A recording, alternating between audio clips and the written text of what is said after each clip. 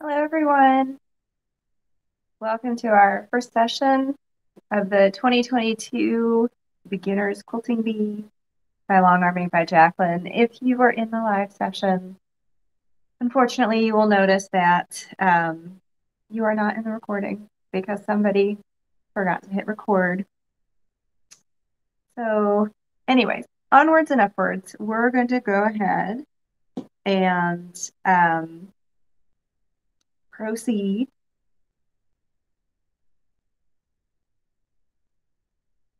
and go ahead and do the recording over, just a quick run through of the original presentation. And it won't have all the fun interactive, everybody being on there and introducing themselves, but I promise next week I'll remember to hit record. So welcome to the Beginner Quilting Bee by Long Arming by Jacqueline for 2022. Today's session is just the kickoff and supply list. So we'll do introductions. I'm Jacqueline Massey from Long Arming by Jacqueline. I've been quilting for about 20 years, give or take. And we do long arming here at the studio and make custom quilts for people. And we also do instructions, so welcome.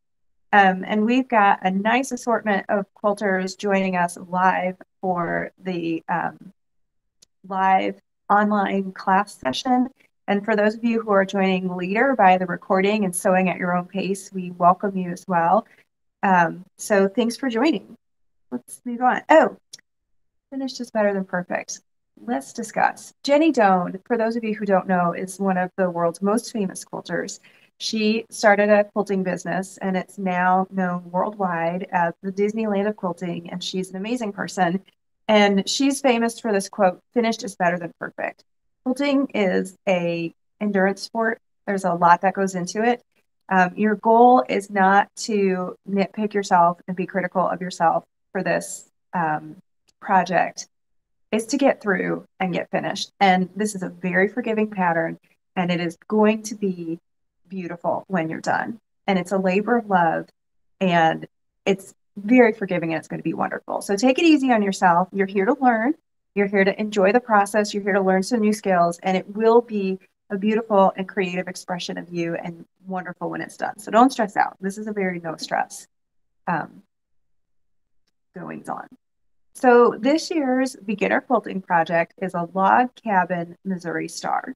So the whole quilt has that star. This one is our kit in the black and white colorway, and you can get that light background with a dark star on it, like you see here. And this is shown with the yellow accent color in the centers of your dots.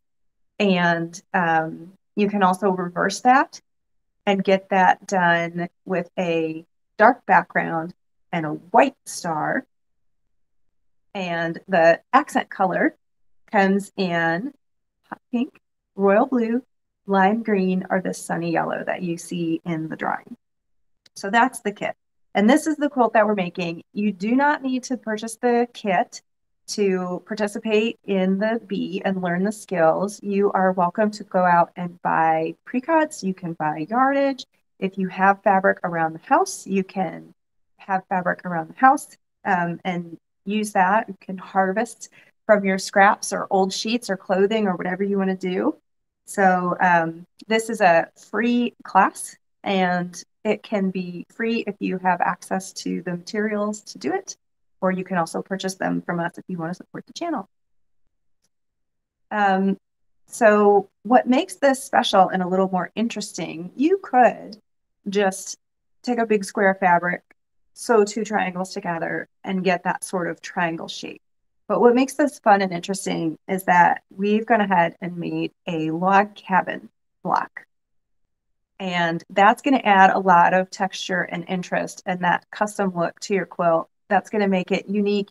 Even if someone else buys the exact same kit in the exact same colorway, the way they arrange those strips together is going to be different. So your quilt is going to be a unique fingerprint to you, even if you buy the same kit in the same colorway as someone else. So no two are going to be alike. And it's combining the strips like this that makes it interesting. I love teaching the log cabin because it's a really flexible and versatile block. And all you need to know is it is center out construction.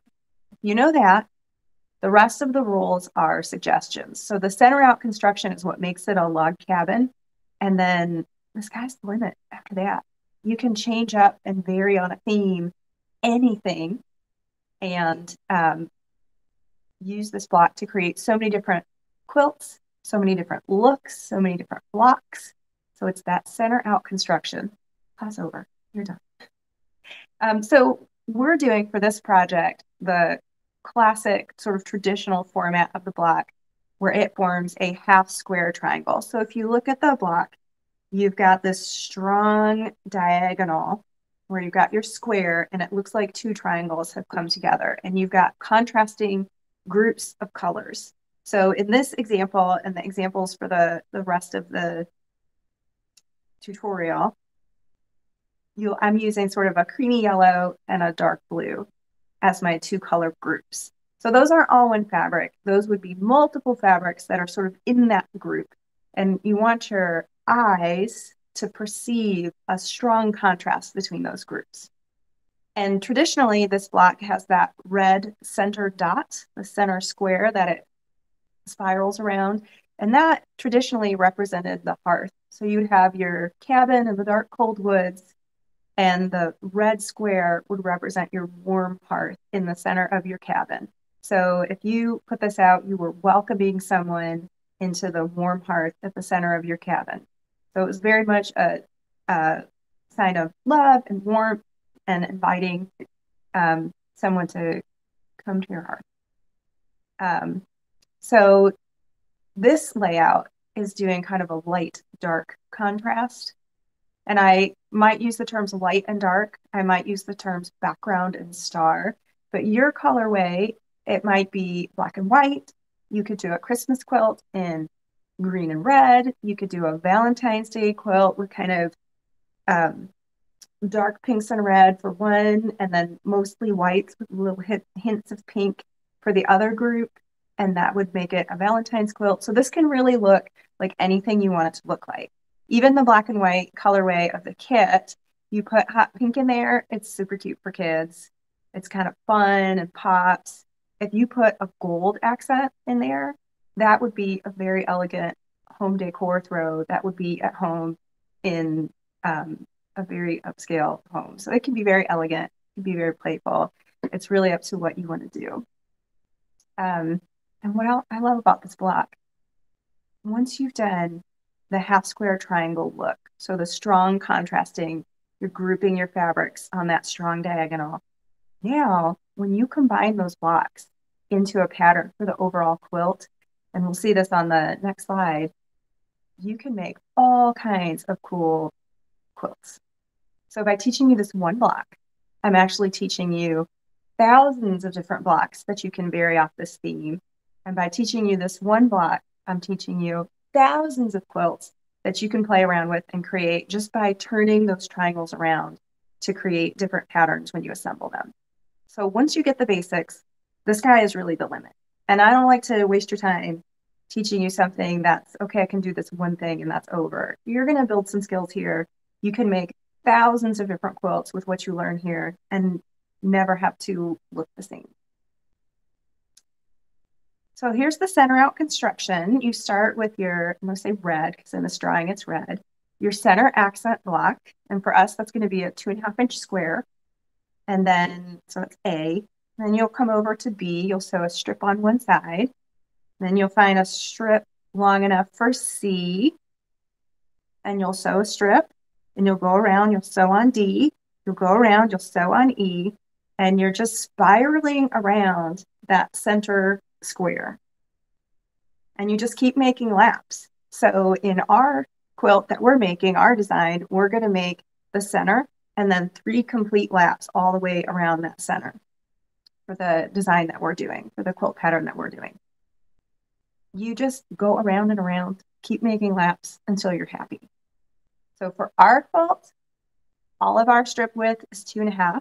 We're going to have 2 strong contrasting color groups and then the accent color in the center, giving that traditional sort of strong diagonal. You don't have to use, once you make our quilt, and you're making your own quilts in the future and doing this over and over again, you don't have to use the same width of strips. You don't have to group the colors in the strong diagonal. If you don't like that, you can make it more scrappy and wild. Um, you can make it more improvisational. So what I call scrap quilting is true scrap quilting. So I have fabric that is left over from old clothing that's harvested from sheep fats, that is left over from other projects that I inherited. So I literally just have bits and pieces of fabric, and I just combine pieces of fabric that are from all different sources, just whatever I can get my hands on. And that's really the real meaning of scrappy, old school scrappy, because quilting was thriftiness and economy. People would buy bolts of fabric and they would load up their horse and wagon and go to town and go to the mercantile and buy yardage. And there would probably be white and maybe one, two, four colors, not a lot of variety. So they get a whole bolt, blue, red, or whatever. And they would come home and they would do the big things that need big pieces of fabric first, like curtains, dresses, clothing. Everybody's dress would be the same color because you had a bolt of blue and everybody got a blue dress. And then it would sort of waterfall down from there. So whatever bits and bobs that you cut off to make the dress or the curtains or whatever, you would hold onto those and incorporate that into your quilt. So they're literally scraps. And then your children grow out of the clothes or they wear out the clothes, it gets a stain, it gets a hole. You would cut out the good usable fabric that was left from those clothes. And that might be small little bitty pieces that you're salvaging and trying to, you may do or did without. So you were going to get every bit of use and value out of that fabric because if you didn't use it, you didn't have it. So they would take those little bits and pieces and combine them, and it was whatever you have, whatever you could get your hands on. And then it would sort of waterfall and cascade from there. So you made your curtains and your dresses, and you took your scraps from that, or you salvaged the old pieces from clothes that were given out or whatever, and those would go into your quilts. And then once they were in your quilts and the quilt started to wear out, you would either take that old quilt and place it inside and use it as the stuffing or the batting of a new quilt, or they would be cut up and used as rags and scrub cloths. So everything was used until it literally just dissolved into thread and was lint and was gone. So all that to say, originally scrappy meant any bit of fabric you could get your hands on. And these days they use scrappy to say no sort of fussy planned color layout. And usually what they mean is you're using, like a lot of times it'll be pre-cuts and you've got 42 pieces of fabric and they're all from a curated collection of fabrics that are designed to go together and the colors meld together and the designs all look similar. So you're not being fussy about where you're putting the colors, but it's not really scrappy. You're buying a collection of fabrics that were meant to go together. And they're beautiful, but they're just not a planned colorway. When I say scrappy, I mean the old school, for real. I'm going to cut pieces out of jeans and sweaters and sheets and towels and make stuff out of that. Okay, so let's talk fabric needs. This is your layout. And you can see we've got some of the blocks have that strong, bold contrast. And you pick your own colorway. Ours for the kits is blacks and whites. And you can have black for the background or white for the background. And then the other one would be the star. In our previous classes, we've had a young lady do darks and lights, kind of navies and more like whites, lighter prints to make her star and her contrast. And then we had another young lady, she did very similar to this colorway. Her yellows are brighter and sunnier. Her accent color was a nice, cute, hot pink center, and then kind of the navies in the back. So we've had some really cute colorways, but the colors that you pick will make this quilt look totally different from your neighbor's quilt. So pick what you like. Your eyeball should perceive two clear groups. You don't have to use the rules for separating the groups that I use, but you have to come up with a rule. Are you going warm colors, cool colors? Are you going, maybe your school colors are black and gold and you've got kind of blacks and kind of gold. So your prints will be mostly black and mostly gold to give your eye the general impression that you've got two color groups. Your eye should see the rule. Whatever rule you want, you use it, you figure it out, you stick to it. But your eyeball should see two clear groups in those fabrics. And then for the tiny dot in the center, each of those is a 2.5-inch square. You'll need an accent color that pops. So traditionally, old school, those were red because it represented a fireplace, but that could be any color you want. It should look like it belongs on the same quilt, but also pop and have a little bit of contrast so you see that color and it stands out. If you do not want to fool around with cutting a whole bunch of 2.5-inch strips, you can do a jelly roll, but you will need an additional half yard of fabric and cut into strips. So it's a lot less cutting. That's about 12 or 14 strips, somewhere in there, the additional half yard. So around 52 2.5-inch strips, and WOF, that's width of fabric. Most fabric that you buy off the bolt is 42 to 45 inches. It varies from bolt to bolt. You can find that information on the label, but 42 to 45 is about the normal range for typical, like quilting cottons will come in that. Most fabrics come off the bolt in that standard width range. And you do want a variety of fabrics. It would probably be a lot easier to just make big squares and sew them into big triangles, but we want that texture and that variation that goes from a group of fabrics that have some unifying element to your eye. Lights and darks, cools and warms, blacks and whites, whatever your two groups are, you want a strong difference that your eye perceives. When you look at a fabric, you should know, oh, this is an A group. Oh, this is definitely B group. Those kind of middle fabrics are going to muddy it up and make your star pattern not appear as clearly. So choose two strong groups with a contrast. And you want some variety in there. You can use some solid fabrics in there, but mix it with some prints, and you can use a little bit of flannel in there to add some texture. The kit does have some flannel, so you can kind of shake things up. I would not use a knit. So if it stretches when you go to get this fabric, not for your first quilt. Stick with a woven fabric. Walmart, Joann Fabrics, fabric.com, which is Amazon's fabric store, all the online quilting shops, your local quilting shop, they will have a section and it will be called quilting cotton, and that's what you want. It's lightweight, it's easy to sew, it's easy to handle, it's going to give you a great result. So stick with that for now. When you're advanced, you can mess with knits and all kind of weird stuff.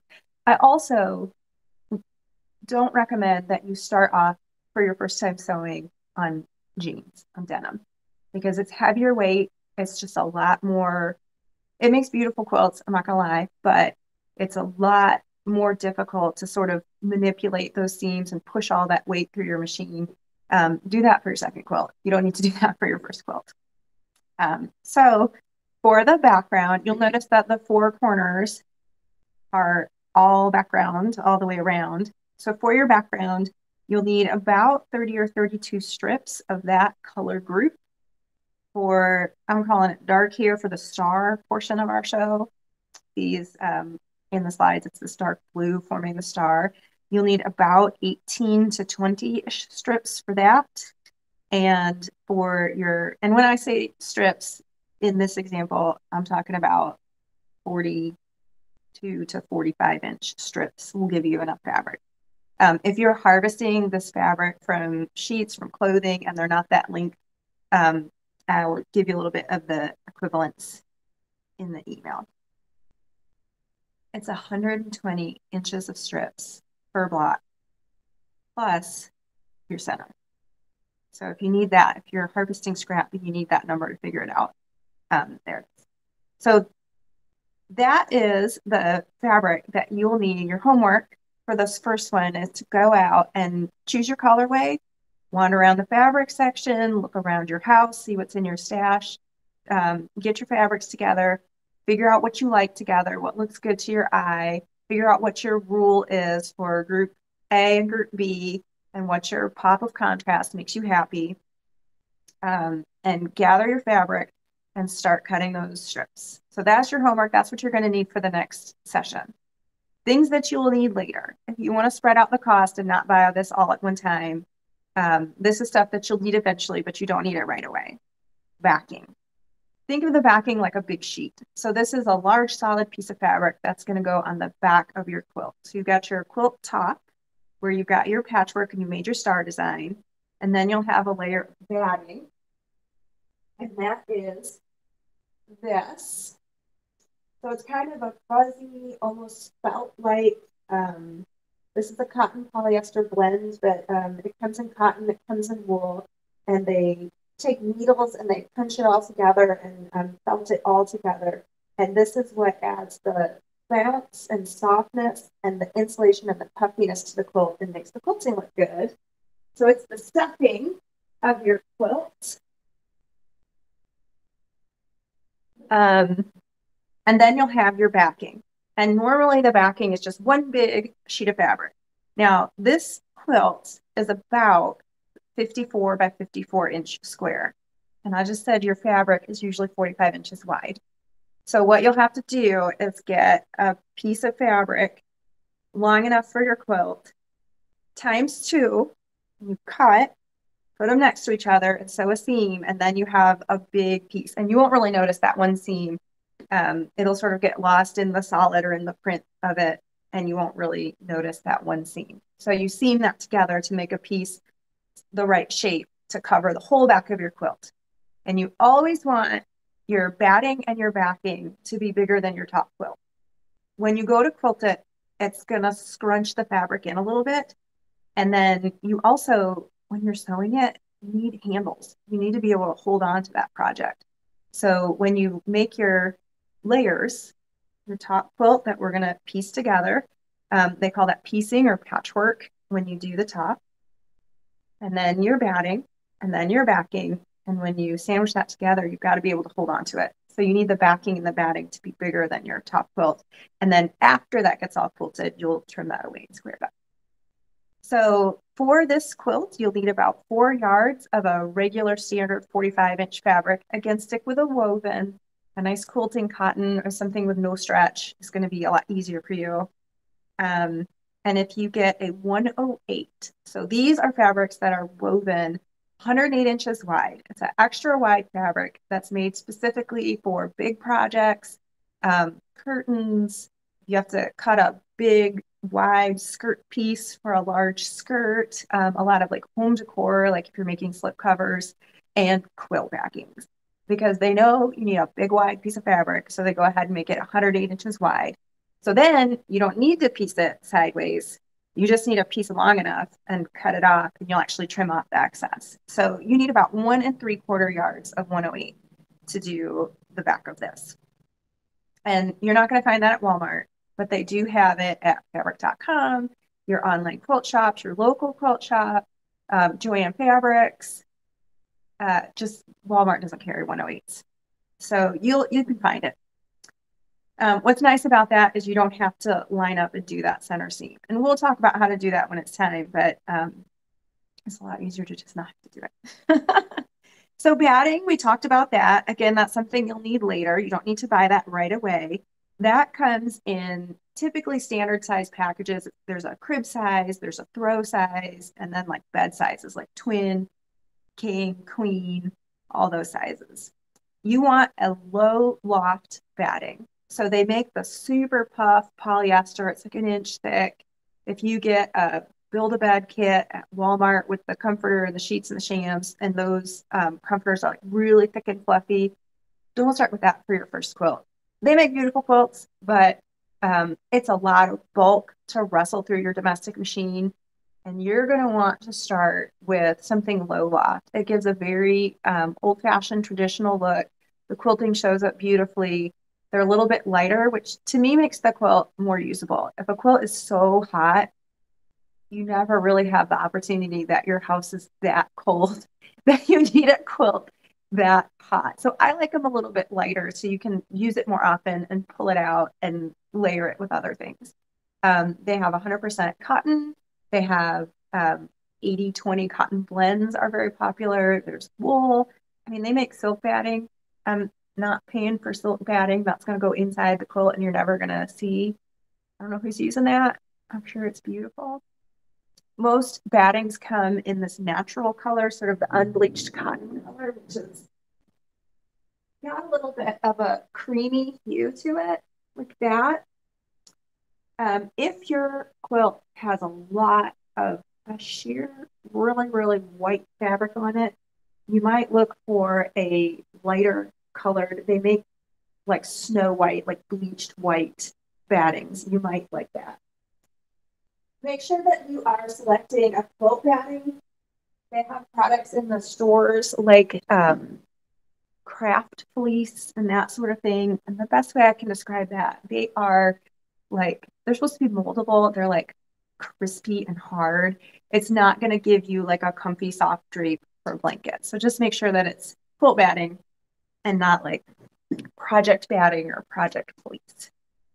So for this one, if you are not getting the kit, so the kit comes pre-cut to the right size, you just get it, fold it out, and you're done. Most throw size battings will work, and you can trim it down.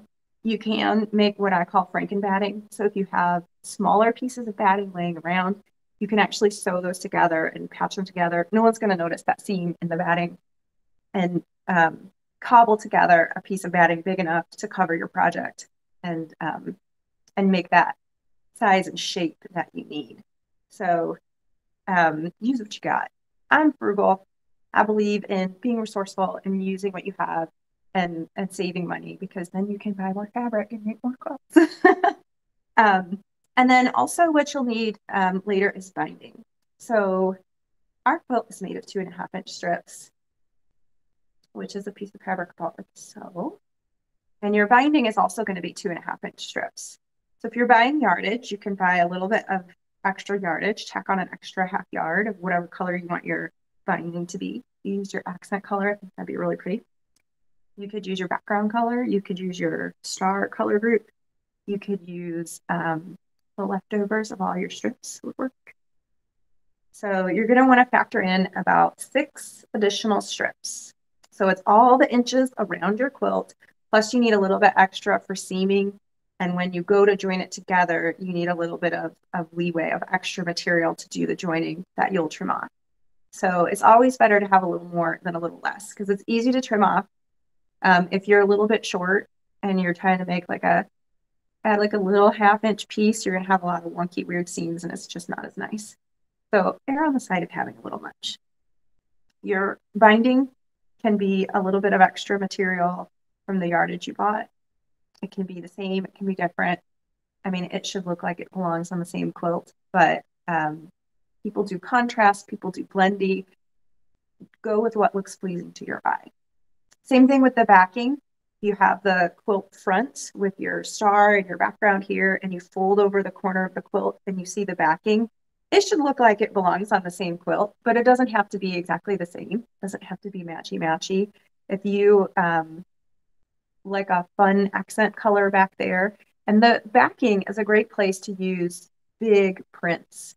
By the time you chop up your prints into these 2.5-inch strips for the front, you're not going to see a large section. Like if you have a big flower forming, you're just going to see a little strip of it in the strips. So sometimes you'll hear those called hero prints. If you have a big print that you like and you want to see it intact, whole, all of the pattern showing up on the fabric, the back is a great place to do that because it's a big old chunk of solid fabric and you can see all the details and the full extent of the pattern developing. So if I use a big print, I tend to use it on the back or if I had a large solid block. So that's your fabric needs. Basically, you're going to have 2.5-inch strips, whether you cut those yourself or buy them already cut through the kit or just in a pre-cut. So Jelly Roll is a brand name. That's like saying Kleenex. There's also 2.5-inch strips called by other names by other companies. but I mean, they're at Walmart, they're at Joann Fabrics, they're at fabric.com, they're all they're your local quilt shop. Please support your local quilt shop. Jelly Roll is like a brand name, but if you say Jelly Roll, they know what you mean. There's pre-cut 2.5-inch strips. It's a standard size of already cut fabric, and then you just get right to the sewing. They're a little more expensive. You're going to pay for it in money or labor, one way or the other. So it kind of comes out in the wash. The benefit of a pre-cut is that they've already sort of combined and assorted the fabrics up into color schemes for you. So if you can find one that looks like what you want your quilt to look like, most times when you buy yardage off the bolt, the store will have a minimum cut that they'll sell you. And some stores it's a 1/4 yard, some stores it's a 1/2 yard. So if you're trying to get a lot of different fabrics, but you only need a little bit of each one, it can be difficult to sort of assemble and collate that, because you're going to have to buy probably a 1/2 yard of all those different fabrics, which is way more fabric than you need. And then you'll cut strips off of it and have a bunch of leftover, which is good for another quilt. But if you just need a little bit of a lot of different fabrics, that's where the pre-cuts really shine as far as making it easy for you to do that. And then you're not buying a bunch of fabric that you don't need for this project. Okay, so the big takeaway is your 3 color groups. You want a strong contrast, whatever your rule is for your color scheme and your groups. You're going to have your background group of prints, different colors, and prints that you put together that make up your background. You're going to have assorted fabrics for your star, and you're going to have one accent color. And you really just need one strip for that accent color. It's not a lot of fabric. It should be enough of a different color that really pops and stands out and makes that center. All right, let's go ahead and take a pause here. I am going to take a break from sharing that, and we're going to take a little road trip. And I'm going to do an infinity window for a second here.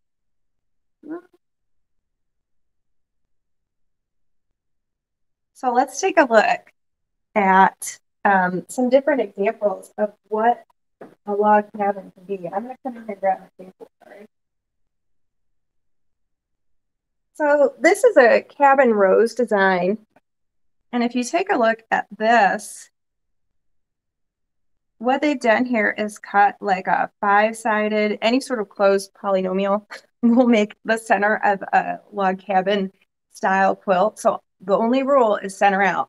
That's what makes it a log cabin, just spiraling out. Everything else is up for grabs. Not for this quilt, because that's not our pattern, but when you start doing these on your own, throw the rules out, vary it on whatever way you want to vary it. So here they're creating sort of a rose look, like a little rosette, and they started with a 5-sided shape in the middle. And as long as it has straight sides and goes all the way around, you can use, I've seen triangles, I've seen squares, I've seen rectangles, you can put anything, you can put an octagon in there. And they've kind of varied the width and made it sort of random and improvisational looking. And by doing the color scheme like these reds and then these greens, it makes like a rose type block. So that is one variation, the cabin rose. So really, like, no rules. I mean, for ours, we have a set design, but we're going to follow our pattern. We're going to make it simple. We're all going to be similar. But once you start making your own log cabins, so this is my little sample. This is a true scrappy log cabin. This is quilt as you go method. So think of this as a mini quilt where the log cabin is the whole quilt. So I started with a rectangle here, and this is for real scraps. This is stuff that I had just in a cabinet, and I pulled it out and I cut it in strips. And so I had this rectangle, and I started here, and I found a little piece of fabric that was long enough to cover this side, and I sewed it on. And then I found a piece of fabric that was long enough to cover this side, and I sewed it on. And then I did this one, and then I did this one. And I just used what I had. I just grabbed what was there. So you don't have that strong diagonal. You don't have a square in the middle. All of these are different colors. I feel like they went together, but I just grabbed what was in the pile. Um, the width of the strips is all different and sort of random in this one. So this is very improvisational. This is a great way to use up scraps if you have leftover fabric from different things laying around. You want to make something, you don't want to spend money. Use what you got. So this is very scrappy, very improvisational. It kind of looks modern and abstract. If you're doing that strong diagonal, the more traditional grouping your light and your dark, then you have that half square triangle. So let's have a look at these quilts. All of these quilts are done with log cabins with that strong diagonal that gives it the look of like two triangles. And you just rotate those blocks around and you can make all these different layouts. So this one over here, you've got up in the upper right corner, you've got sort of these diamond and diamond layout, and they've got the Missouri Star in the middle. That's a little bit similar to ours. Underneath that, this is kind of a fun, scrappy look. They have grouped darks and lights, but you can see in those darks, it's a lot of like really random colors. They're not sticking to all blues. They're not sticking to any specific color. They've just done all their real dark ones, all their real light ones, and kind of get rid of the medium ones because they're not going to give you that clear, you want your eyes to know right away. These are two groups. And whatever delineates those two groups, just stick with whatever your rule is. So you've got a layout here with where they're making like diamonds. By turning all of the darks together in the center, you get kind of a diamond shape. This one in the corner is kind of interesting because they've altered the diamonds light, dark, light, and you sort of get the secondary pattern that looks like kind of an X and squares, like a larger square on point and sort of a white X pattern forms. That's kind of neat. And I like this graphic because it's got a little bit of everything. So there's some sort of traditional settings for, you can use half square triangles or log cabins to create the same effect. So the straight setting up in the upper left corner, all the diamonds, all the triangles are facing the same direction. Fields and furrows is that diagonal.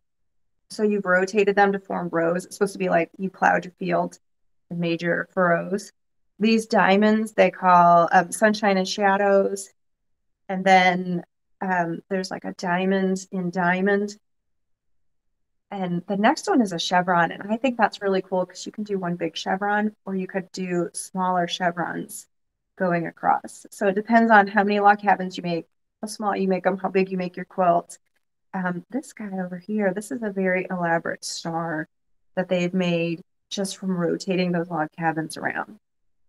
So you either need tiny little strips and tiny little log cabins and lots of them, or a big quilt to create a pattern that elaborate. But you can see this is just with the traditional layout, the traditional block, strong diagonal, all the strips the same width. You can make all these quilts from that. Now, you can intentionally vary your strip width. So this is a pattern by, Missouri Star Quilt Company called River Log Cabin. I like Missouri Star. You'll find that I use them a lot. Sorry about that. So what they've done here is very intentionally varied the width of these strips, and it creates a rounded look. So you get the look of doing curved piecing without all of those are straight seams. You don't have to sew any curves, which are much harder. So they've intentionally altered the width and created that pattern to give it a rounded look. If you alter the width of your strips randomly, you get more sort of a modern abstract look. All right, so that's just some of the variation that you can create with a log cabin, varying the block itself, and then using just the traditional log cabin, you can create a lot of secondary patterns by rotating that and changing the layout as you assemble those blocks into rows and columns in the full quilt. So I'm going to teach you one thing, but you'll be able to do so many different things with that one thing. Let's go back to our presentation. If I can.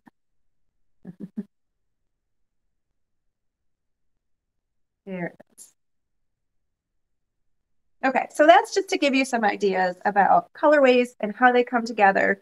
And in the future, if you want to take this another direction, there's your fabric needs. We're going to take a little minute and talk about, now that I have my sample in hand. So imagine this is a mini quilt, and this is one log cabin, but you would have all of your log cabins sewn together. And this top piece of fabric here, where I've done my piecing or patchwork, they'll call it, this sheet of fabric is the top quilt. And then underneath that, I have my batting or my puffy layer. That's like the stuffing of your quilt. And then in the back, you can see I've used a larger print here because I can see it. If I were to cut a little strip, this part of the strip would look like it's cream, white, whatever. This part of the strip would look like it's dark. So where do I put this strip in my lights or my darks? Because it's kind of both. So a big print like that looks good on the back. So this is one solid sheet. If this were a bigger quilt, you can see how you could get a nice big print to fit on there and show up and be sort of intact. So these seams here, where I've sewn the pieces of fabric together, you don't really see that thread. So usually we'll use kind of a neutral color. If you want to know if your thread's going to show up, take a picture of your thread and your fabric with the black and white setting of your camera. And if they look like the same color, you won't see it. It's gonna blend nicely. And if you did get a little bit of thread sticking out from your seam, it's gonna blend and camouflage, and it won't be like a sore thumb sticking out there. This stitching here, that goes through the layers after the top quilt is sewn together and then my sandwich is made. This is what makes it a quilt. This is the actual quilting. It's stitching through all 3 layers to secure it together. And for that, you are going to see the stitching. That's like top stitching on a garment. So you will see that. So you want to pick a thread color. The most forgiving is going to be a color that matches. And it's going to look nice if it's the same value. So what do I mean by value? If you take a picture with the black and white mode of your camera, they look like the same color. So you could use a different color, but if it's similar, it's going to be very forgiving. It's going to coordinate nicely. You're not going to see every bib and bobble of what you do. If you make a little mistake or you waver a little bit, it's going to be less obvious. And all you'll see is that nice overall texture that the quilting gives to your quilt. So if you just love the look of black thread on white fabric and you want to do a contrast, you can do that, but just be aware, white fabric with black thread, you're going to see everything. If you're a super confident quilter and you really want the quilting to be the main thing that pops off the page at you, go ahead and pick a high contrast color and just know that it's going to show up. Good, bad, or indifferent, you're going to see it. If you don't know which way to go lighter than you think. I rarely use all the way white or all the way black thread. I tend to try to pick something close to how light or dark the rest of the quilt is in a blending or complementing color. But if you have black fabric with white thread, that's really going to stand out. And if you have white fabric with black thread, that's really going to stand out. So you would go with something kind of medium. That's going to blend across the most of it.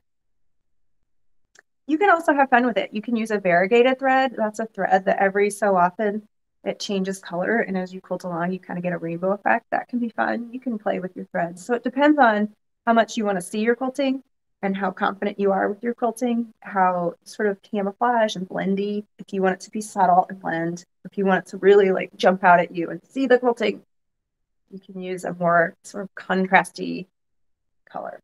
My recommendation would use sort of a mid-tone and kind of a neutral color. If it's warm colors, you could use like a taupe. If it's cool colors, you could use like a nice medium gray. I use a lot of this natural sort of creamy color, but I use a lot of those colors in my quilting too. My piecing. So it blends. This has got like strong notes of cream in it. So when I use cream thread, it kind of picks up the cream in all the fabrics. If this was solid black, that cream thread would stick out and look a little weird. So go with something sort of mid-tone to your quilt that looks like it belongs with the quilt. Let's also talk about this edge. So I'm showing you my sample here, and I've got these 3 layers, but this is kind of gross and messy. This is not a finished edge. So this is where your binding will come along, and we're going to take strips of fabric. So our quilt is 2.5-inch strips, but also your binding is going to be 2.5-inch strips. And you're going to take that fabric and you'll encase these edges, and it'll be nice and neat and tidy and enclosed. That's not exactly what it looks like, but you'll have a nice, neat, tidy edge at the end. The sample is apart so you can see in there. So just think of this as a mini quilt that's been quilted and sandwiched, but it has not yet been bound to close these edges and make this nice and neat. So side note, your fabric has a selvage, which is the bound edge where they wove it in manufacturing, and that's a nice tight edge that's not going anywhere. So let's have a look. Here's some selvage. And a lot of times the selvage is real obvious because it'll be white and have words on it. So you see how this is white and it has basically labeling what the piece of fabric is or where it was made or what have you. And you'll also notice, I'm not sure if you can see, but there's like little pokey holes. You remember old printers that were like dot matrix printers? They would have these perforated strips on the side with holes that the printer would grab the paper and pull it through. It's kind of the same thing. The machinery they use to make this kind of grabs and pulls the fabric through by this. So both sides, you got your 45-inch width of fabric. Both sides are going to be bound with a selvage. And then this side, you see how that's messy and fraying and there's no selvage there? This is just like open and loose. The only thing holding this together is the friction between the yarns of the fabric holding that on. So if I am rough with this and I mouth on that really hard and I can fray this and I can actually warp that and sort of stretch it and change the shape and size and make it weird. So when your fabric is cut with the raw edge, don't be rough on it. This selvage, this is not going anywhere. That's going nowhere. But on the edges of the fabric, when it's raw edge like that and it's just loose, don't be hard on that. Handle your fabric gently so it stays in shape. All right, so let's talk a minute about the cutting. I've talked a lot about 2.5-inch strips. I know you're like, not really seeing me. Aim this guy down. Let's get a little closer.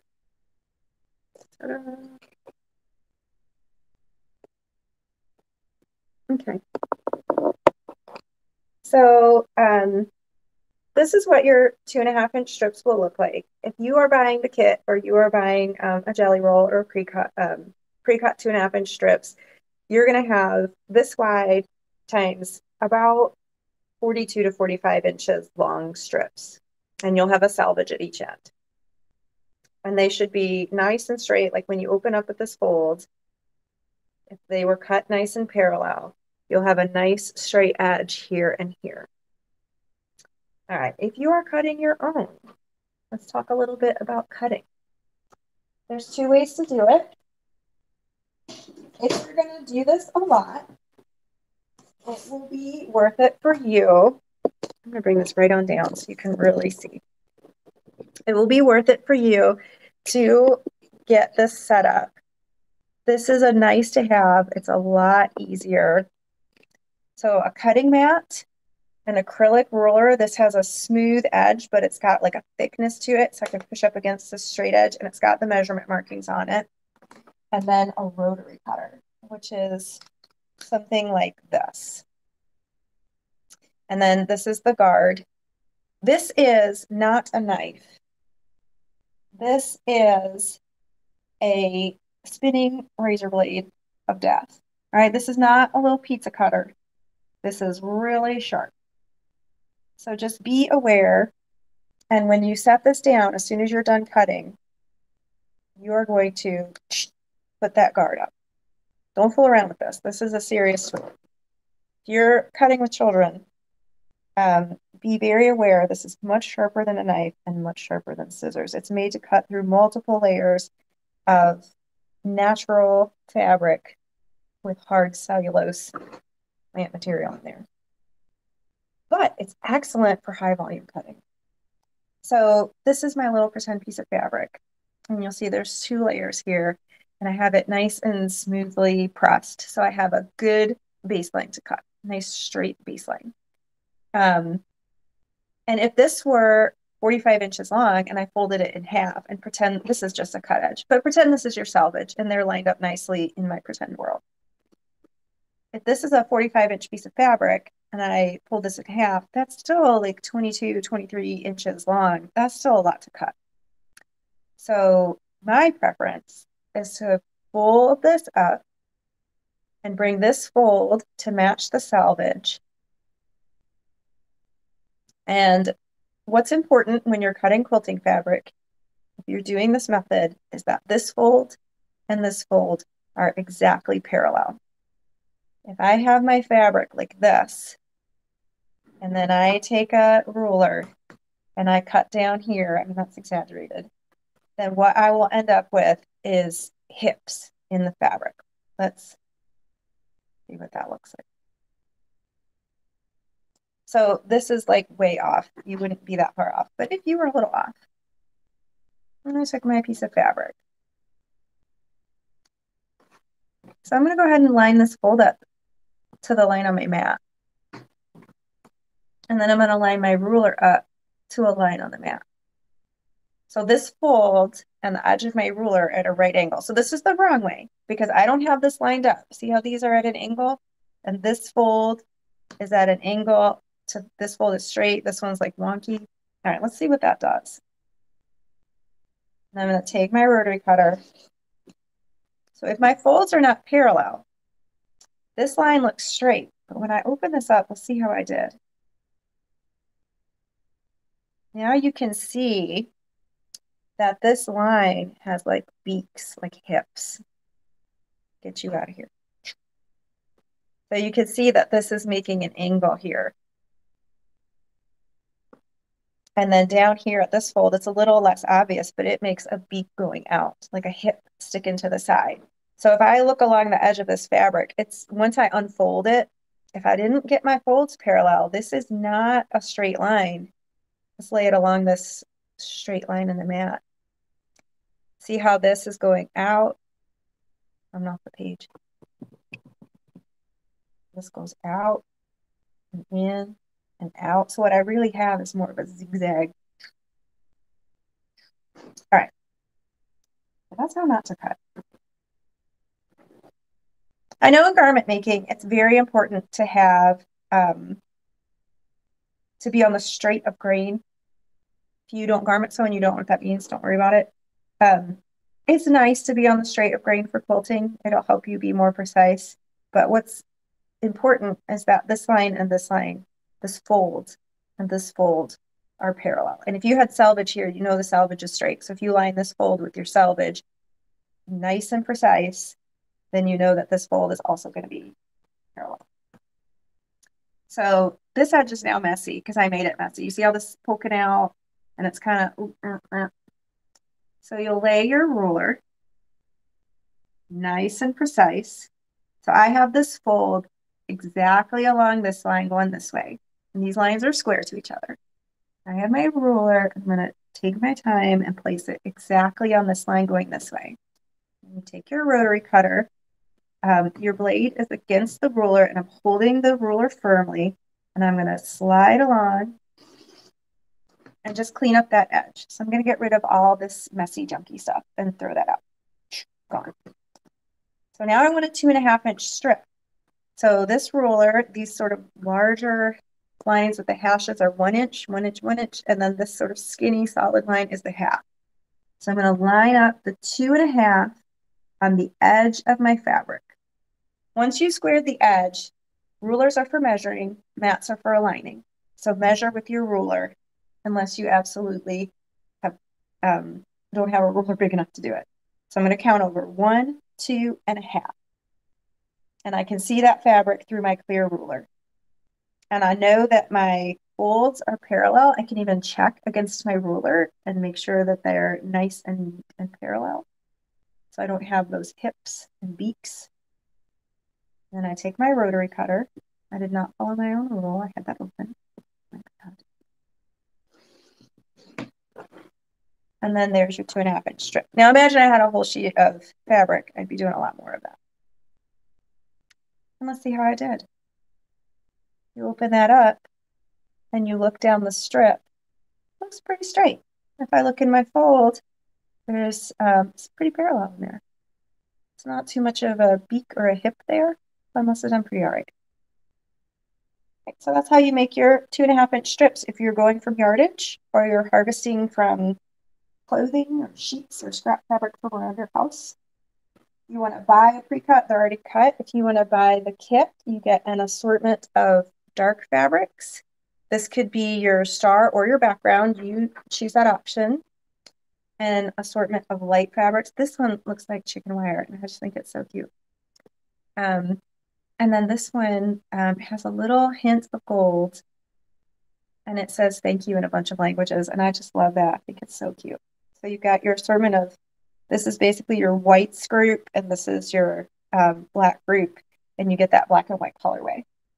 And for your accent color, you have your choice of a hot pink, a sunny yellow, a royal blue. So you can see this is pretty, the black and white colorway is kind of neutral. And depending on what you pair it with as the accent, it can be kind of fun and girly. It can be more masculine. And here is the lime green, which has that little bit of a check pattern in it. I think if you paired this with a gold, it would be very elegant and would be a nice decor throw for any home. It could really go any direction you want to take it. So that's the kit. If you want the kit. While supplies last. Okie doke. Oh, the other way to cut a strip. I'm out of sample fabric, so let's pretend this is a big piece of fabric. This is a water erasable marker. For this, where I'm going to mark, I'm going to cut. So it doesn't matter what you use. You could use a Sharpie for this. You could use a ballpoint pen. Use what you got. I use the fabric, water erasable fabric marker because that's what I have. That's what I like to use. So let's pretend I'm making a 1-inch strip because that's how much fabric I have left. And then you can use any straight edge. This doesn't have to be a fancy rotary cutting ruler.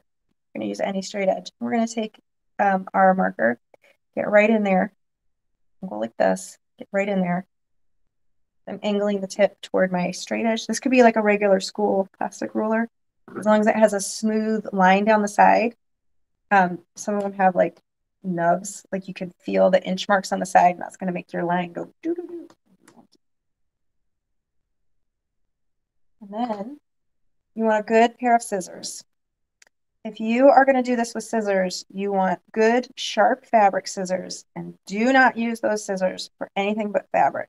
They're only for fabric and always for fabric. And you write it right on there, and people get grounded if they touch mom's sewing scissors and use them on anything else like paper. And then with a steady hand and a nice close eye, you're going to carefully snip with scissors.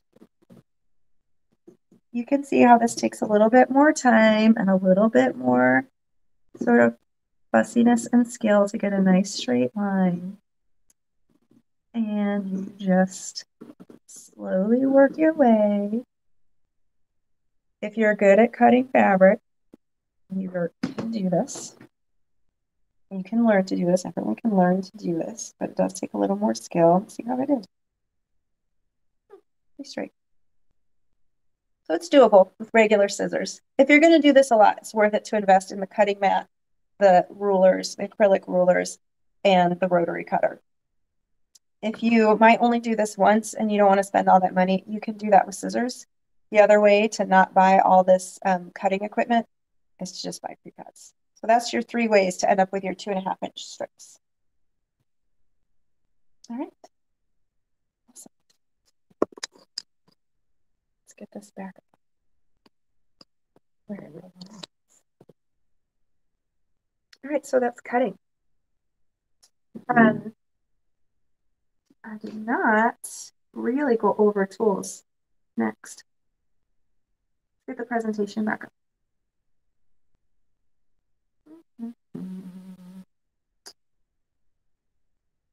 Are we seeing it? We're seeing it. Good. Okay. So, this is crooked and I have just enough OCD. That's driving me bonkers. So that's your fabric needs.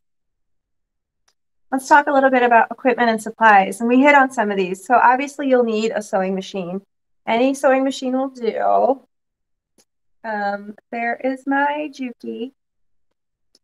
You do not want to do this with one of those teeny tiny handheld sewing machines that looks like, to me, a stapler. Don't waste your money. Don't use those. But any sewing machine that does a straight stitch will do a great job for this. You can use a small featherweight. I sewed on a featherweight from Walmart for many decades. And I promise you, the limiting element in that scenario was me to the very end. That sewing machine did everything I needed it to do. There are expensive sewing machines, there are bigger sewing machines, there are fancier sewing machines. But to get started, I think the best value for your buck, there are tons of sewing machines at the Goodwill and the thrift store where somebody maybe passed away, the kids don't sew, they don't know what to do with it. You've got an older, great, high quality sewing machine. Those old sewing machines are like unbreakable, and the kids are just trying to get rid of it, and they take it to the Goodwill and they're just trying to unload it. And you can get a lot of bang for your buck and a lot of value with a thrift store sewing machine. And old sewing machines tend to be really heavy, really high quality, and just they're still in good shape and they still work because there's nothing to break on them. But you can get a fancy sewing machine. Walmart has very decent featherweights, which is like a small machine with like a 6-inch throat. So from the needle to where the machine motor is, 6 inches is small, but it's decent. For like the $120 to $150 range. So that's a good starter machine, especially if you're not in a position to make a big investment or you're not sure how much you're going to love this. Quilting is like crack. So it's a little addictive, I'm warning you. So if you're going to make stitches, you're going to need a way to get rid of stitches. So this is every sewist's best friend. This is a seam ripper. So it kind of looks like this shape. And it's got a red ball here, whatever color ball. It's got a point here. This point is not sharp, but it's very pointy. And that's to get up under the stitches. And then in this crook of the little hook there, it's sharp. So, and a seam ripper is not a beginner's tool. It's every sewist tool. It doesn't mean that you made mistakes. It means you have high standards of quality. So if you put some stitches in and you don't love them, or they're not where you wanted them to go, you will arrange the fabric where you can see the stitches. You take the little point, you hook up under that stitch, and you slide it up until the blade comes and cuts that stitch. And you'll go about every 4 stitches or so, the part that you want to get rid of. And then you come to the other side and you hook that thread and pull, and the whole thing will go and come out. So you'll need a seam ripper.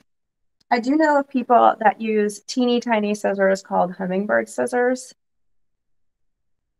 instead of a seam ripper, but it's just a scissor with such a fine little point that you can get under that stitch and do the job of a seam ripper with a teeny tiny, they use them a lot for embroidery. I think they call them hummingbird scissors. But you'll need a seam ripper. This one I got from Quilting a Day. It's all metal. It has a tiny fine point so you can get under those stitches and a really sharp blade that stays sharp. I love this one. This is from Quilting a Day and it's all metal and it is wonderful. Quilt in a Day is Eleanor Burns. She's my spirit animal. Okay, what else do you need? Thread. We talked about thread. Kind of the standard color for piecing is a light, kind of light to medium gray. And that's because no matter what fabrics you're using, light to medium gray is kind of blendy and camo-y. So on the stitches that I don't want to see in these seams, if I do get a little thread poking out, it's not going to be obvious and you won't really notice it. So it kind of doesn't matter what color you use for your piecing, but those typical colors, like a light medium gray, that's going to be kind of blendy and camo and disappear. If you do get some poking out, you don't really want to see that. Good fabric scissors, we talked about that. A good sharp pair of scissors you will need, and you keep them sharp by only cutting fabric with these. Do not cut paper. Do not cut construction paper. Do not cut open packages from Amazon. Just fabric. You will need a ruler with some kind of straight edge. So I use these fancy acrylic quilting rulers. This one's like 20 years old. I'm still using it. Some of the marks are gone, but I know where they are. You don't have to use this if you don't want to invest in this at this point. Any ruler that gives you the measurements and a straight edge is going to work. So like a regular school ruler, as long as you slide your finger along the edge and it you don't feel the bumps where they put like the inch markings, just any straight edge will do you. This one is nice. So from this side, if I'm cutting a dark fabric, I put this side up and the markings are yellow, so I can see them on the dark fabric. And if I'm cutting a lighter fabric, I put this side up and the markings are black and I can see it. So I always can see the markings no matter what color my fabric is. I just turn the ruler over. If you're going to buy one quilting ruler, this is like a 6x24 acrylic ruler. This is a great universal size. You can do just about anything with this. So if you're going to go with this, this goes with the rotary cutter. These come in different sizes and handle styles. And you need a mat because you need something to cut on. You need this razor blade to push down and roll, not on your good wood table. And then you need that straight edge to roll it along. But for this class, that's a nice to have. You can do the job with scissors if you need to. You need your fabric. We talked about that a lot. You need an iron and an ironing surface. So there's my ironing board and my iron. I have a whole beef with steam irons. Maybe we shouldn't get into this. You have water in a metal chamber and little nooks and crannies. It's just a matter of time before you start to have rust, leaking, mustiness. I don't have the time or inclination to clean that stupid thing out every time I use it. So what I do is I take a regular dry iron. It's a normal iron that you get anywhere, but I just turn the steam setting off and I do not fill it with water. And it even says on marker on there, dry. And then you can see what this was. And it's the refillable one. And it's a nice fine mist. And I just put plain water in here. And this I got for free when the product was used up. And I just put water in there. So if this gets yucky, I mean, I'm in control of what's in here. And if this gets yucky, this was free. I just throw it away and get another one. And I just mist the fabric. And I take a hot, dry iron and I run it over there. And when the hot iron hits the little dampness, that makes steam. And it's enough steam. And then I don't have to worry about my iron rusting and leaking and making little stainy droplets. Because sooner or later, even the best iron is going to start leaking and rusting on you. So this is my personal beef. This is my personal preference. Kind of my little soapbox. People love steam irons. They're great. If you like a steam iron and you're happy with it, you use it. But this is my method. I like to have my spray separate. And I've even seen people put a drop of essential oils in here and make it smell good. Mine still smells like Febreze a little bit. And then I can control that. Also, I use this. So this is a water erasable marker. For some reason, these are always blue. And you can get these at any sewing store. You can get these at Walmart. And so you write with this, and then you spray it with the mist of water, and it goes away. Let's talk marking implements, because I already am. For what we're doing, you're always going to cut on the lines that you make. So you can really use anything. You can use a fine tip Sharpie. You can use a ballpoint pen. If you're going to do this a lot, you'll want marking tools that are made for fabric and come off. So this is water erasable. You spritz a little water in there, or if you threw it in the washer, all your marks would come off. This is Taylor's chalk. Comes in a little wedge like this. And you just take kind of that sharpened edge and you slide it along where you want to make a mark. Obviously, if this were black fabric, I would use the white one. These come in different colors. So pick a color that's going to show up on your fabric, and it makes kind of a light line there. And when you want to take it off, you just rub it off. It's just chalk, and it comes right off. It'll also come off in the washer. And then here's my frugal hack, because you know I'm cheap. This is a sliver of bar soap that got too small to use. You can take a paring knife and sharpen one edge of it. And unless your fabric is really light, I haven't tried this with a dark soap on light fabric before. I use this to condition my thread for hand sewing and coat my thread instead of beeswax because I'm too cheap to buy. But I can take, let's do a darker fabric where you can really see. So here's my dark fabric. And if I had sharpened this, it would be an even finer line. See how that made a white line there? And that's just soap. So obviously that's going to wash right out when I throw this thing in the washer because it's just soap. So that's not going to hurt anything. And it smells good like pine. So that's my little cheap sewing hack. You know, I got a hack for everything. Okay, and then sewing straight pins. This pattern is very easy and very forgiving. So you're going to pin. You can use sewing straight pins. I like these that have a big flat little plastic thing to hold on to. They're nice to get a grip. When you're first learning to sew, you're going to want to align these edges of your two pieces very carefully. And they're kind of fiddly and they kind of try to move around on you. So it's one less thing to think about. If you can take your edges of your fabric and align them very straight and even and tidy. And then you take your pin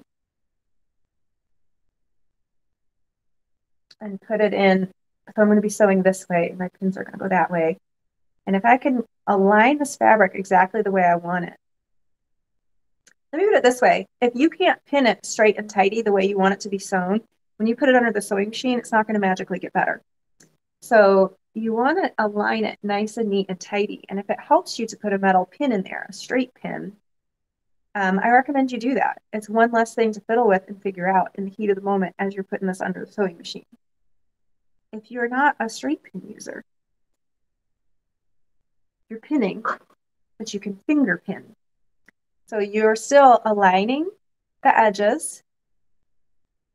Instead of pinning with a metal pin, I'm going to pinch and pin that with my finger. And then I feed that through the machine basically up to my finger. And then I go down again. I'm going to do align, pinch, sew. So I'm still pinning, but you can pin with this pin, or you can pin with this pin and finger pin. You can also press with an iron, or you can make a crease and you do this against the table. Scrape it with your fingernail and finger press. So you can press with a metal iron or press with your fingers. You can pin with a metal pin. You can pin with your fingers. The metal way is better. Finger way is faster. Okay, so that's your must-haves. Let's move on to the right box. You've got optionals. So I love a large square template. So when you get your block done, it's going to have, like this one, you know, the edges aren't exactly straight and they're got little fuzzy wuzzies and whatever. So you can take this square template and straighten two sides. You cut that. And then you just made this corner perfect. So you turn it over here and then you go here and you cut the other two sides. And because this side and this side are at right angles and they're perfectly straight, you can use this as a template and make your blocks exactly square and nice and straight and all uniform. And it's got the measurements. So my advice, if you are going to do this a lot and you can afford it, you choose to afford it, I would get a square ruler. This is a really nice tool to have, and get the biggest one you're inclined to afford, because I can make a 1-inch square with this ruler, but any ruler you can make the little numbers with. But what limits me is this. It gets more challenging if I'm trying to make a block bigger than this.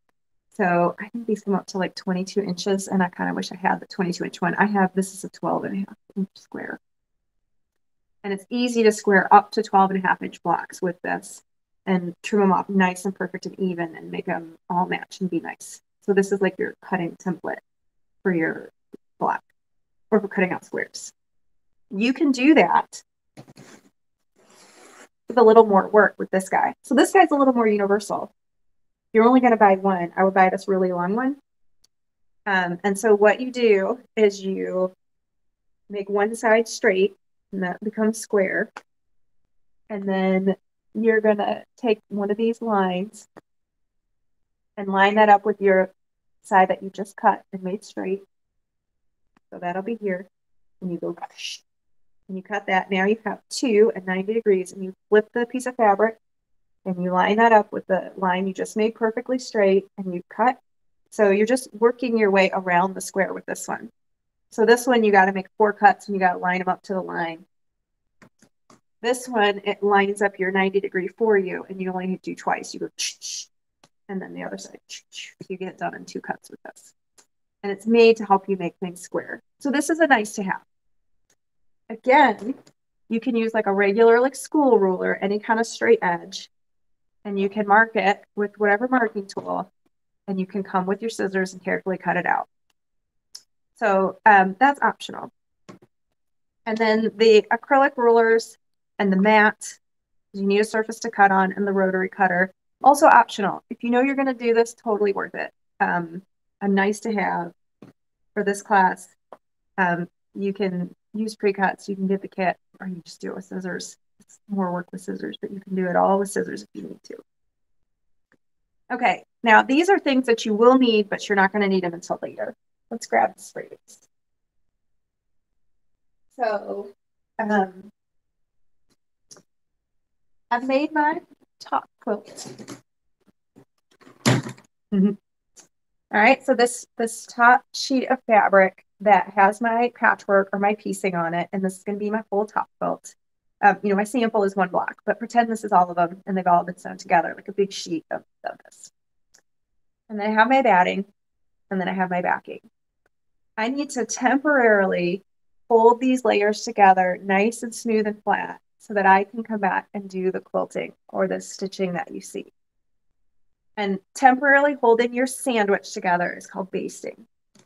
And there's several ways to do it, but for this class, we're going to do, you can do spray based. So this is, kind of like spray paint, but it's glue, it's like a light glue. It'll say something about basting or quilting on there. It'll say sewable, does not gum up needle. And this is important, it will say temporary. So you will use this glue, and then when you're done with your quilting and it's fully quilted, when you put your finished quilt in the washing machine, this goes away. So you're not left with any kind of hard or sticky residue. So there's lots of different brands of this. A really popular one is 505. This is Spray and Bond. Dritz makes one. Jude Taylor makes one. They have this at Walmart. They have this anywhere they sell fabric or remotely quilty type things. They have this online. So this is spray based. And you just put a light spray of this. It's almost like hairspray. Don't go to the hardware store and use like aerosol construction adhesive. Get one that's made for sewing. That's one way to baste your layers together and temporarily hold your sandwich in place for you to do your quilting. The other option is safety pins. I mean, there's a lot of different ways to do it. These are the 2 we're going to choose from. And so you've got your layers. Pretend these weren't quilted yet. And you will just go and you put your safety pin in and out and close your safety pin. And that's going to hold your layers together. You do that, sort of sprinkle those across the top of your quilt. Enough to keep it together while you're sewing it. Now, when I'm sewing along, I'm either going to have to sew around this pin or take it out. And when I'm trying to smooth my layers out, I kind of have to like pick it up to get my pin like down in and back out. So I'm sort of like moving the layers around and they can kind of shift and pick up tucks on the back. So this way is a little bit more difficult. And then you got to take all the sticky pins out. So this one's a little bit easier. And then even easier, if you're buying the kit from me or when you're out shopping for batting, they have what's called fusible batting. So it has, think of it like a really fine layer of like hot glue. And so it's on the batting. So here's your middle batting layer. This one's sticky because I put spray base and it has not been washed. So one side or both sides will have fusible. And so you lay your layers together, smooth them out, you get them just where you want them, and then you take your iron, dry iron, and you iron over them for real dry iron, not just because of my pet peeve. And it will temporarily adhere your 3 layers together nice and smooth, exactly how you want them. And then you can do all the quilting that you want. And then when you wash it, that goes away. And that's why you use a dry iron, because the adhesive disappears when you wash it. So if you use a steam iron, you're getting rid of the fusible as you're ironing, and you've defeated the purpose. So you can buy that and read the label. Some of it's fusible on one side, some of it's fusible on both sides. What comes with the kit is Hobbs Heirloom 80/20. So that's 80% cotton, 20% polyester, and it's fusible on both sides. So you'll just smooth your layers out how you want them. You put them on your ironing board and just run a hot iron over it. And you'll be able to like lift up and see if you lift up and they're together. It's just, a few seconds. You just kind of slowly move the iron over there. When you're choosing a batting, I think we already said that, low loft. Loft is how thick and poofy that is. This is between like 1/8 and 1/4. Anything under 1/4 inch is probably okay. You don't want to start out with a super thick batting. It's just too much to wrestle through a domestic machine, and it's not a good for a first quilt. You can, once you make your first quilt, you can experiment with all different kinds of battings and develop your own style and taste and do what you want to do. But for this first one, make it easy on yourself and do a nice thin sort of heirloom batting. It makes a nice quilt with like a good drape. I like it. And it's easy to start with. Okay, so we talked about the fabric marking pen of the chalk. We talked about spray based. We talked at length about batting, backing, binding fabric, coordinating thread for quilting. We talked about that. So that is for if you're going to do machine quilting. So there are lots of ways to quilt. There's hand quilting, there's free motion quilting. This lovely unit behind me is Big Bertha. That's a long arm quilting machine. They call this quilting with your credit card because you send your quilt off to your long arm quilter and they quilt it for you and send it back on this long arm. So this has this big long table. So my frame is 12 feet wide. You can do king coverlets on there. And it's kind of like a typewriter. You load the quilt in there, and I have a strip about 18 inches of quiltable area. And I quilt down there, and then I scroll the quilt through and advance it, and I quilt another strip, kind of back and forth, feeding the quilt through like a kind of like a typewriter. So I'm able to stretch out and hold a whole big quilt on the frame and get it all quilted. So that's a long arm, which I will long arm your quilt for you if you want me to, for the challenge. That's what I do. But I won't be teaching that in the challenge. And then there's free motion quilting, which you can do on a domestic machine, which we're not going to cover in this. And there's hand quilting, which we're not going to cover in this class. So the two options we're going to have for this class is machine quilting on your domestic machine or hand tying. So for hand tying, you usually want a thicker thread. So like embroidery floss is a good one and yarn is a good one. And you'll see it. So you want to pick a color that looks nice, that you want to see with it. Lay it on there. If it looks good to you, use it. And you need a large eye needle. So the thread is thicker than regular thread, and you need to get it through the eye of the needle. So you need a large eye needle, and it can be curved or straight.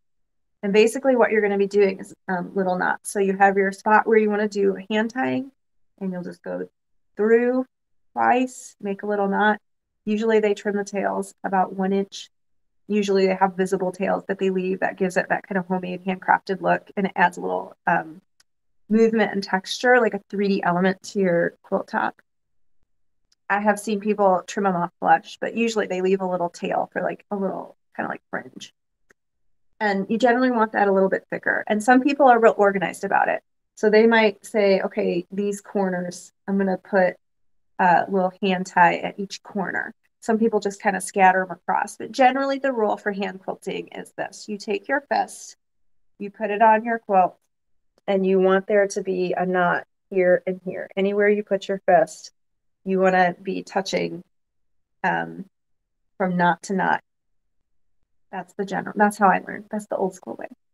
If you can touch one thread and put your fist, you should be able to touch the other thread. Okay. So that's really it. Your homework for this first section is to pick your colorway, get your fabric, and get started cutting it if necessary. If you want to order the kit, you can message us. If you want to go out and pay a little bit more for pre-cuts, you can pay for pre-cuts, and what you spend in money, you'll get back in time, so it all comes out in the wash. I appreciate you all joining me. Any questions or comments, you can put those below. We'll check periodically and get back to you. You can also message us on the channel. This is on Facebook. We are Long Arming by Jaclyn, Jaclyn. Or you can hook us up on this channel, or you can email me, longarmingbyjaclyn@gmail.com. All right, have a great evening, and we'll see you at the next session. If you're in the live group, it's we're doing Thursdays at 4 p.m. Central. If you're following along on the videos, they will get posted, and you follow along at your own pace as the videos come up. Thanks. Have a great day.